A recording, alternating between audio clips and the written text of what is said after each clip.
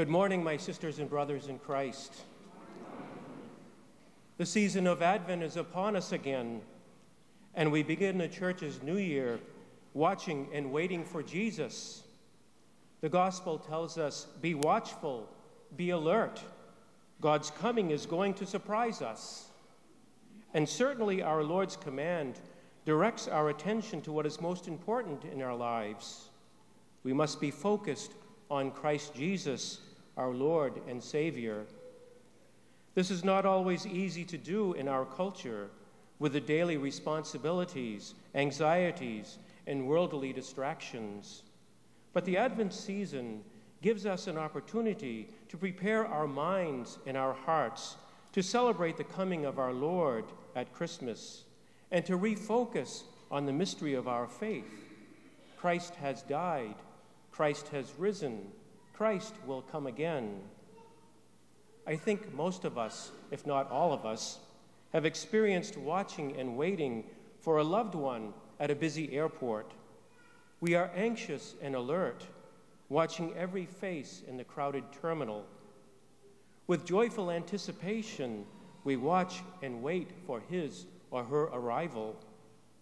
When we learn that the flight schedule has changed or that there might be delays, we become more alert, and the intensity of our watching increases. No matter how tired we might feel, the excitement of that coming together overpowers any thought of inconvenience, boredom, or fatigue. Are we waiting for Jesus this way?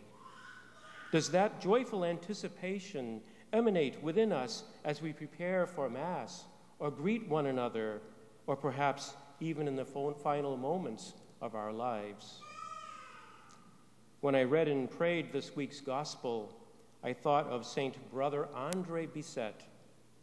He was truly a gatekeeper for the Lord. Perhaps you know of him. Brother Andre was a religious brother of the Congregation of Holy Cross in Montreal, Quebec. He was a very short and frail man. In 1872, Andre was given the menial task of porter at Notre Dame College, with additional duties as sacristan, laundry washer, and messenger. But in his latter years, he would tell visitors, you know, when I joined this community, the superiors showed me the door, and I've remained here these 40 years. But as doorkeeper and greeter, Andre shined. It was Brother Andre's love for God that inspired people to faith.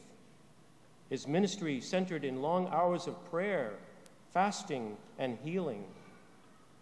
As his reputation spread, people would correspond, enough to warrant 4 secretaries handling 80,000 letters each year.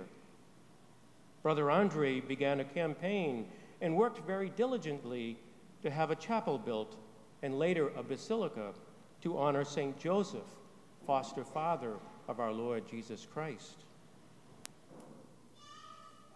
Brother Andre loved God and everyone he greeted.